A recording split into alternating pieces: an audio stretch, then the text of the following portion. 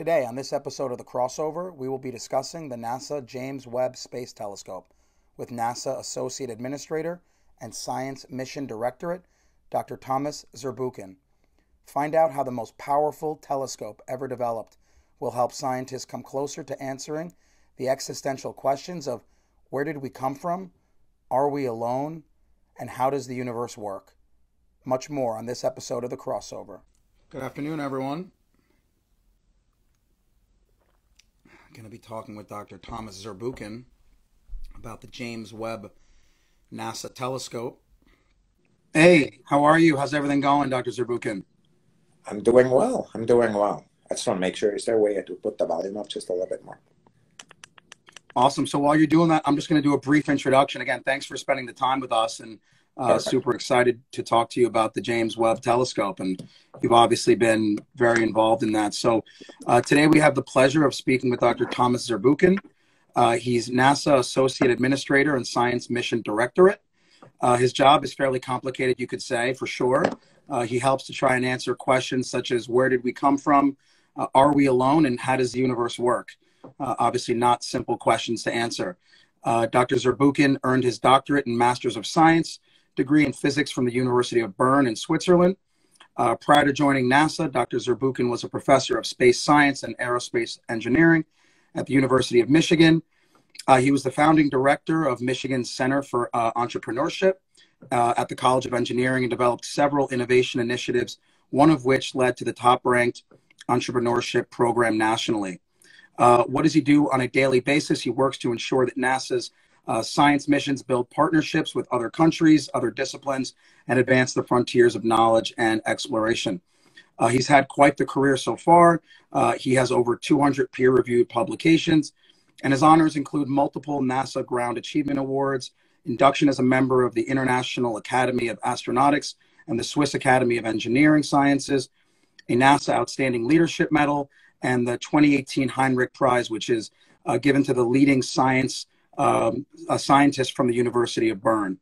Here today to discuss the James Webb NASA telescope, which is the most powerful telescope ever launched into space. So again, Thomas, thanks for joining us. Super excited to hear your insights into this development. Thanks. I'm so glad to be here, Doc. So I just really appreciate and can't wait for the discussion. Wonderful. Well, let's just start for the lay person here. What exactly is the James Webb telescope if they haven't heard about it already? So I would really say it's a telescope of our generation, just the way the Hubble Space Telescope was the telescope of 30 years ago. Think of it as a facility telescope, which is magnificent both in scale and quality, that really is there to open up a new way of looking at the universe.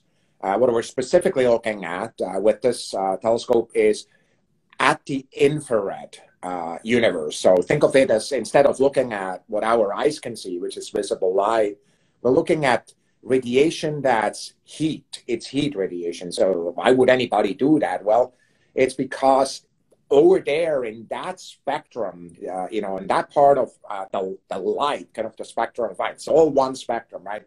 Over there is all the information about the early universe.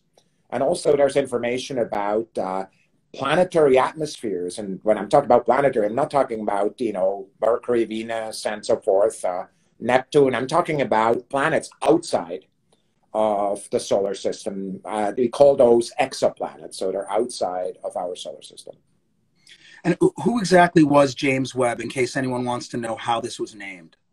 Yeah, this telescope was named by a former NASA administrator after the manager who really did the Apollo program. So if you really asked from the point of view of just managing the Apollo program, which of course is one of the biggest successes in NASA and frankly this country, technological successes, James Webb was the manager that in many ways created the vision. What's less known about him, but is worth mentioning here, he actually had a strong vision of not only growing the Apollo program, which of course is the big victory, the US flag on the moon, but also actually grew the science enterprise within NASA. So he actually came up with really the importance of using space to do science discoveries, but also looking back at our home planet.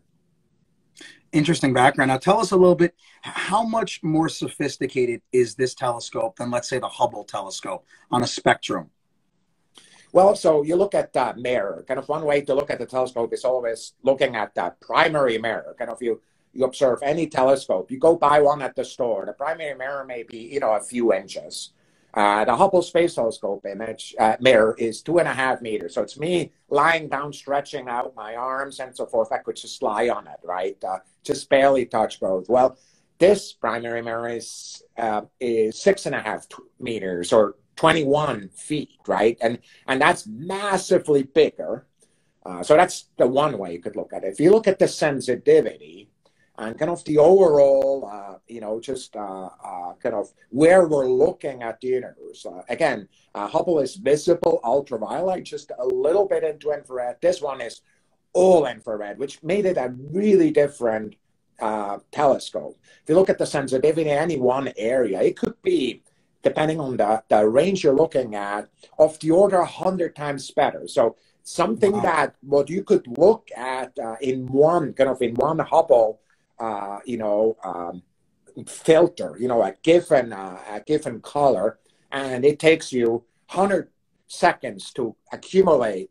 Webb could do it in one, if you know what I mean, right? Kind of, so it's that kind of capability, and it's not just because of the mirror. It's also that the instruments are so advanced that the noise in these instruments basically is non-existent, which is another way of saying it takes much less light to actually get a sharp image.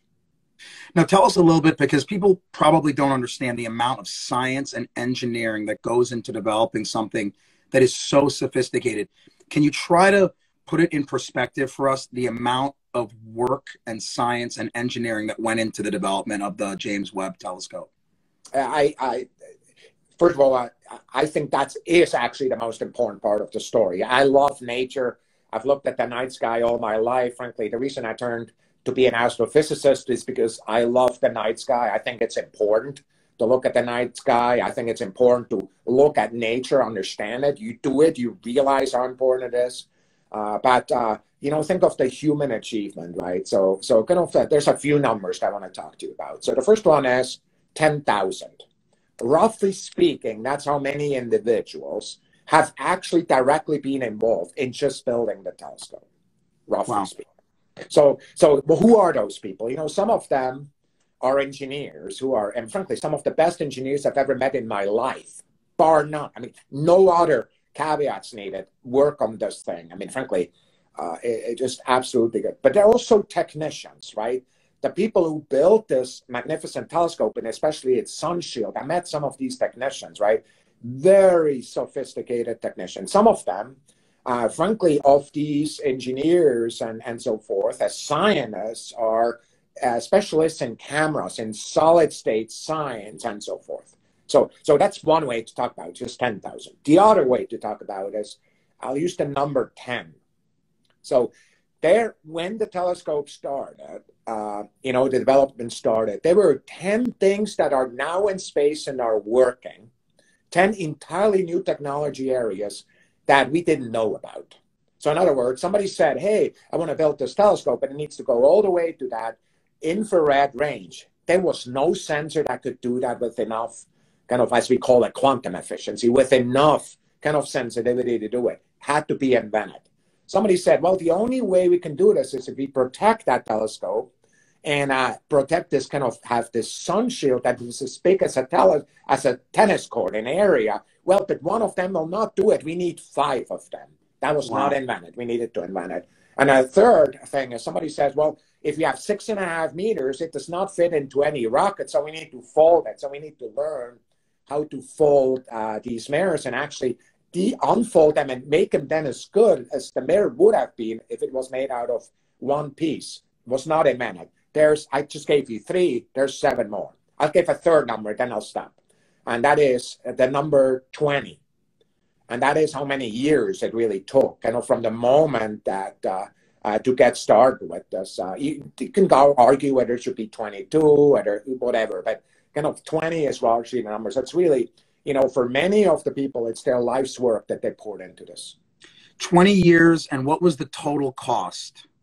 If you look at it, kind of the money spent from the beginning all the way to launch, and where we are right now is $8.6 billion. But of course, we want to spend more money. And the simple reason for that, now we have a telescope out there. Now we want to pay scientists and engineers to run that telescope and make all the discoveries that change our understanding of the universe. By the time everything is said and done, it's closer to $10 billion dollars. So it's a magnificent investment in this. And I just want to say, both as a taxpayer, but also in my job here, I'm so glad that the United States is spending the treasures on these magnificent kind of inspiring things, whether it's the Apollo program, whether it's this and kind of other big things, vaccine research or whatever it may be, looking at our own planet. It's these big ideas that really move us forward. Yeah, I mean, that's the price of science. That's the price of advancing our civilization. So I totally agree with you. If you're going to spend money, it's on learning where we come from and really where we're going. You've talked all about the science and the engineering, with regards to the development and deployment, the scale of calculation strategy, all the degree of chance that can happen when you do something like this. It really seems hard to comprehend because there's really no margin for error. What was it like to watch the James Webb Telescope launch, deploy, and go through the initial calibrations? I'm really glad you asked that. So first of all, when somebody says you launch a spacecraft on a given rocket, what's the likelihood it will work? Just the launch alone. Usually, the number that we give each other is 95 to 97%. That's just statistically speaking, that's what's working. So you go see what's the risk of this. 3% times 8.5 billion is a large number, right? Yeah. It's more money than I'll ever earn, right? So for me, it's just like, I have to tell you, I was really nervous sitting there at that launch. And I want to tell you that the European team, again, this is an international collaboration with Europe and the Canadian Space Agency. It's just incredible. It was kind of a brother and sisterhood coming together as one and seeing it launch. Now, the trick is, in most missions, when launch is over, most of the risk is over, right? From then on, it's going forward. I would argue that the launch in this case was less than 20% of the risk. All the other risk came from deploying this telescope. You talked about it, right? You've seen the movie Transformer, right? It's it looks like whatever, a car, and then it turns into this monster. Well, think of it the same way here. So it's up there, in that tip of the rocket, frankly, only 2.5 inches from each side. If it really snug, exactly the max weight it can be. It could not be any heavier for it to lift it. And then what needed to happen is over the time scale of 2 to 3 weeks, a deployment, I have to tell you, I lost sleep over that. And the only reason, frankly, I'm, okay, is because I started to really trust the team, because I got to know this amazing team. But, you're into sports, you never know the team until when they're on the field. And what I've seen here, that deployment, it worked seamlessly, frankly. The 344 single point failures. So a single point failure, that's our way of saying, and if something does not work there, the whole mission is a failure. So if we land on Mars, the number of single point failures is usually like 90. So this was 344, just for you to get a sense. Every one of them had to work. And of course, we're sitting here and everything did work. We're not done yet. We still have a little bit of mountain to climb, but God, I sleep a lot better when I think about Webb today. Tell us exactly, where does it orbit? People, I don't think, understand where the James Webb Telescope orbits. And also, how was that position chosen?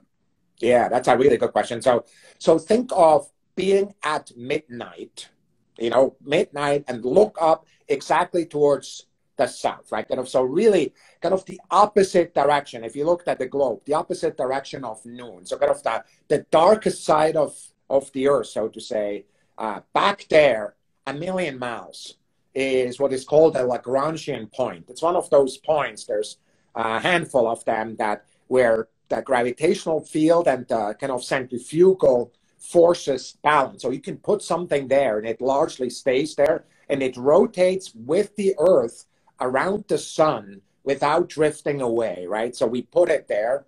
And you say, why would you put it there? Well, first of all, it's because of the fact that it needs to be so incredibly cold. We want the sun and the earth and the moon and everything to be on the other side of the sun shield. So in other words, it is entirely, we want to be so cold, all these things, all the warm things, we want on the same side of the sun shield. And we never want it to change. So it's down there is perfect. And the distance, it just turns out that million miles is actually really good. We have quite a big antenna up there, and it can link up with our deep space network as the Earth goes by, right? If there's, Madrid, and then Canberra, and then Goldstone, United States, Spain, and Australia go by, and kind of each one of them, every day we're using all three of these antennas to dump the data down. Now, tell us, how far is that, just for people who may not understand, compared to the moon? Well, so the moon is only something like 20% or so of the distance, right? So kind of it's farther than the moon by quite a bit. And basically, another way of saying it's basically 1% the distance from the Earth to the sun. So it's wow. Kind of that's how I would talk about it. Yeah. So it's much farther than the moon. Now, you mentioned the importance of it being super cold. Explain why that's so important. I was reading about it and I found it very interesting, but maybe our readers don't understand why it needs to be so frigid. So if you want to detect heat radiation from the universe, especially that's all the way so old, of course, you cannot detect that next to a fire, right? Because what would happen if you see these faint things kind of next to something hot or even something at room temperature, it would absolutely flood. The own radiation from the telescope would actually absolutely flood the entirety of the signal. So the only way to get there, and this is a really interesting law of physics, it's actually really interesting, that radiation that something emits goes to the fourth power of the temperature. Wow. So which is another way of saying temperature times temperature times temperature times temperature. So if you cool down, your own radiation drops like a rock. So you want to go as cold as you possibly can. So there's an instrument there that is single-digit Kelvin, so 6 Kelvin. So remember, 0 Kelvin is absolute zero. Nothing can be colder in the universe that's colder than that. And it's 6 degrees. So of course we're up here sitting at 200 and some Celsius. So the point is, it's absolutely cold, and it needs to be cold again because we want to detect these faint heat signatures from the deep universe. So fascinating. People might wonder, what is the maintenance that's required, and how long do you expect this telescope to be operational? Does it have a half-life, a shelf life, however you want to call it? So we have an incredibly committed team. I just want to tell you, I just talked to them. Literally, I turned around, I came here to talk to you after talking to the team, and I couldn't be more proud of them. They deployed this thing, and they're dealing with this telescope like it's their baby, frankly, right? So their deep care to it. It's kind of, you should see it. It's kind of that you see it in their eyes. They know that they're in charge of one of the most magnificent investments of humanity ever, right? And so that's exactly how they're dealing with it. So every day, there basically are 2 shifts that where basically for 16 hours, right, or even 20 hours per day, depending on how urgent it is, individuals are looking at this telescope, make sure it's doing exactly right, and everything is there. So, for example, what are they doing today? We're just going through one of those micrometeorite clouds that, like when a comet goes through the solar system, you see the tail, and there are little dust grains that are floating around. You don't see them anymore after the comet is by. They're still there. And of course, that magnificent kind of telescope back there, the question is, does it see these dust things? And of course, the answer is yes, it will see some of them. Frankly, we calculated and made the telescope robust enough so it can handle that. So that's what they're doing today. We have a timeline, a minimum lifetime of 5 years, we expected life of 10. But the Europeans did such a great job injecting this into orbit that the fuel, which is one limiter of life, is not a limiter anymore for 10 years. We think we can, based on what we know about the telescope, we can probably fly that telescope for 20 years. So then there's other things that start becoming lifetimes. I just talked about the micrometeorites, kind of, what will that be? And then, kind of just the mechanisms when, like when you have, at home, kind of a lawnmower or something where you just use it many times, after a while, kind of there's fatigue, right? Kind of the question just really is, this is of course much more sophisticated, but nonetheless, the science of material fatigue, right, and mechanisms is still there. We think between 10 and 20 years. That's what I would say. And so you talked about the infrared information that it's absorbing. What other information is this telescope obtaining for us to use? So it's really looking at the far near infrared. That's what it's designed to do. But it's looking at all the way from the far universe. Now, it turns out that is a really good place to see other emissions. Like if you look at, for example, water, somewhere in our galaxy, in some atmosphere, remember water is H2O, and kind of the hydrogen hangs from the oxygen, and they swing. It's like, think of them like kind of little strings attached to them. They swing and they emit light. In these molecules emit light. So does ozone, so does nitrogen and dew, and so forth. It turns out that emission is precisely also in that wavelength range. So we can actually detect atmospheres of exoplanets. And of course, what the question has been with humans for millennia is there life anywhere else than on Earth? And the answer today is we don't know. We've not found any, right, in the solar system or beyond. So it's those kind of questions that the telescope can also go after.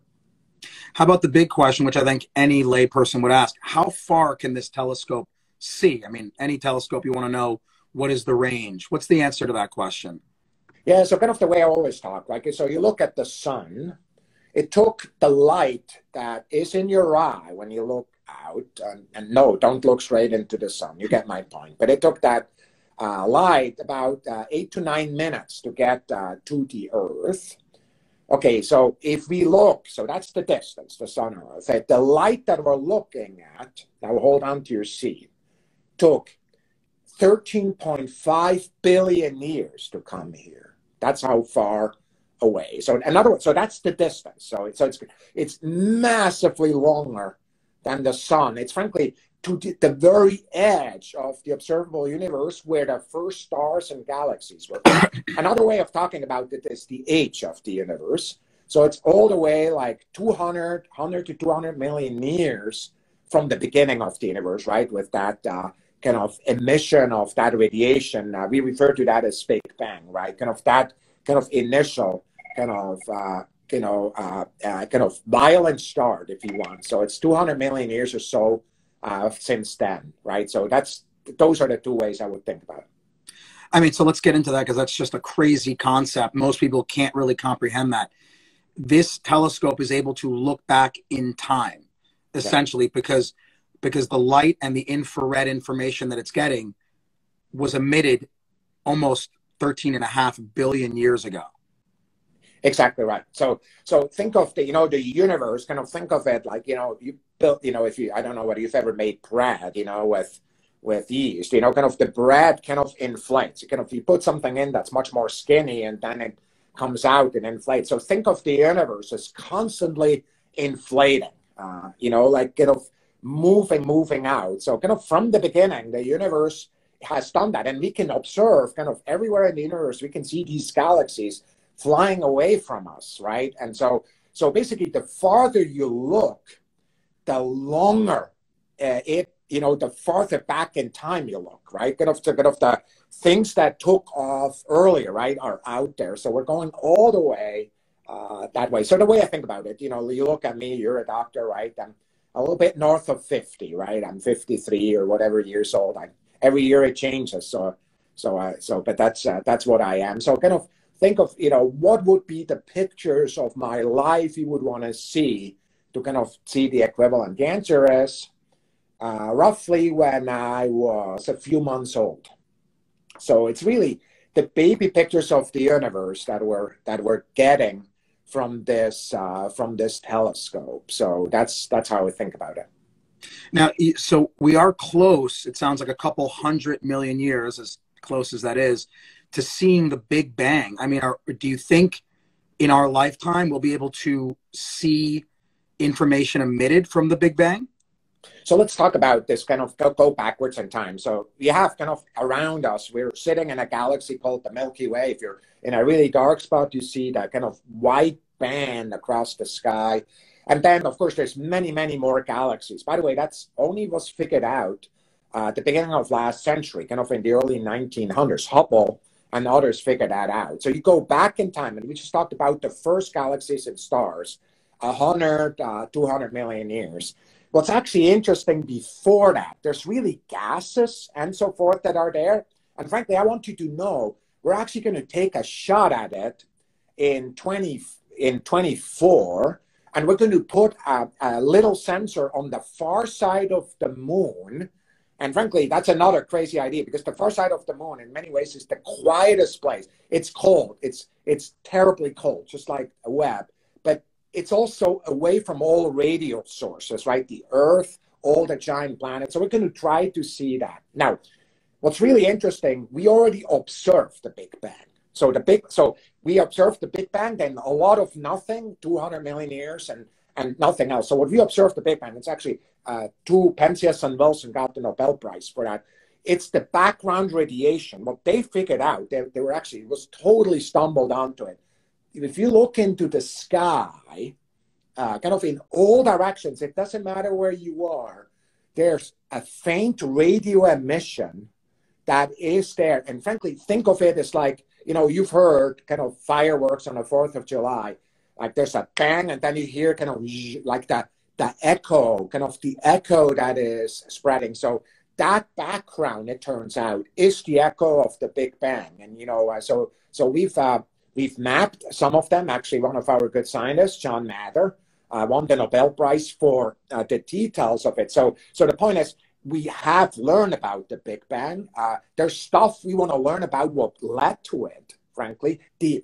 Right after the Big Bang, the first few milliseconds, something really crazy happens called inflation. We know nothing about except in theory. Then we have a big gap, and basically right now, the closest is kind of 1 billion years or even 2 billion years, right? So we want to get all the way to 100 to 200 million years. So that's kind of where we are.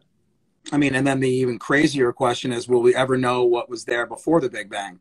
That's a good one. And, you know, talking about messing with your mind, right? That's exactly right. The Big Bang is, of course, where space and time arises, and the word before only makes sense in a world in which time matters, right? Because when the dial was here, it was before. What I remember was before. I don't remember the future, right? So there's interesting questions, and I don't know. I think there are theories out there that make predictions about kind of, you know, for example, they say, hey, there's many different Big Bangs that can occur in many parallel universes. And if that's the case, the question is, how can we actually measure it in a given single universe? So there's not a measurement right now that is kind of that really would answer that. But, you know, I don't think it's an irrational question at all. I think it's one of those things where we need to develop the theory and really figure out what the indications will be. And we're not there. Yeah, I mean, just like you were saying, that it kind of messes with your mind. I think asking human beings to understand the Big Bang and before the Big Bang is like asking an ant to do calculus. It's just, your mind just can't even grasp those concepts. So it's super interesting. So, you know, people are going to say, so you're getting all this new information. What a great, you know, technological advancement. What existential questions will this information help us answer eventually? It really is the two questions you said at the beginning. You know, where did we come from? And is there life out there? But for me, now, I don't think, well, you know, like these kind of questions, by the way, they're simple questions, right? They sound like, I mean, it's obvious questions. Sometimes people answer those questions with other tools, right? Philosophy, even religion. Some of these questions we can answer with the tools of science, right? I mean, as a medical doctor, genetics is, where did we come from relates to that question, right? Where's your DNA? What, like there's important research you can do. And I think that what Webb will really do is really add important answers to that question. And of course, elucidate other questions that relate to that we don't know. Is there life out there is the one that really relates to these other planets. And frankly, I'm not sure whether we'll really say there is life there. But I think just what we've learned about Mars, we know about Mars. We did not know that when I studied my PhD, right? We know today Mars did have the environment that could habit life. We did not know that, right? We learned that in the last 20 years. And so for us, that's what we really like to see in the next few years about these other planets. So those are the two most fundamental, the simplest questions we can think of, the kind of stuff that, as you said, messes with our minds because they're so simple, but yet so fundamental. Yeah, I mean, it makes you realize that we're just such kind of insignificant individuals in such a larger existence. And, wrapping up here, just because I know you're super busy, give us your crystal ball for the next 5, 10, 20 years. What major advancements do you predict for NASA?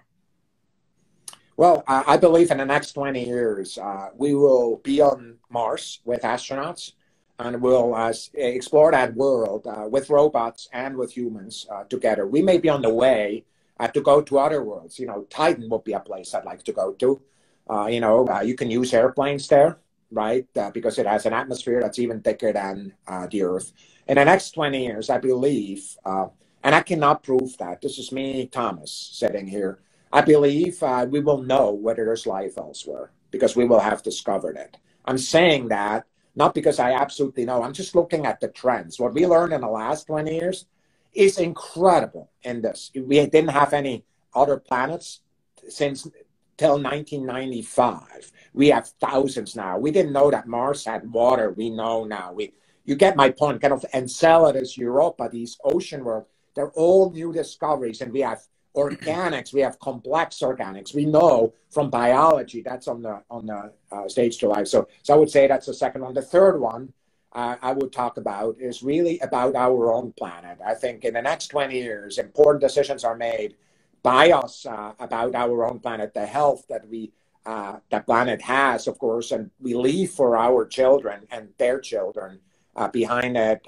What has happened is space has transformed our understanding of our planet, both the beauty, but also the importance of our planet, the one system that we share with all of our fellow humans. And I think kind of that in the next 20 years, that discussion will fundamentally change as we go forward. The oceans will have gone up 3 to 5 inches over that time period, and many other things will be changing as a result of that. Our assets in space will serve us on the ground in the next 20 years. God, it's such an exciting time. Wrapping up here again, I know you're super busy. What an amazing interview, just awe-inspiring technology. Crazy to think the kind of questions we're going to be able to answer about our universe and where we came from.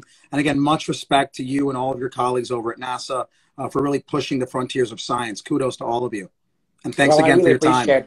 I really appreciate it. Thanks to you. And again, it's all about the teams. Big things are done by teams. And I really appreciate your team, your time, and your interest in this, and everybody who's listened here. Thank you. Absolutely. Thanks again. Have a great weekend. All right. Bye-bye.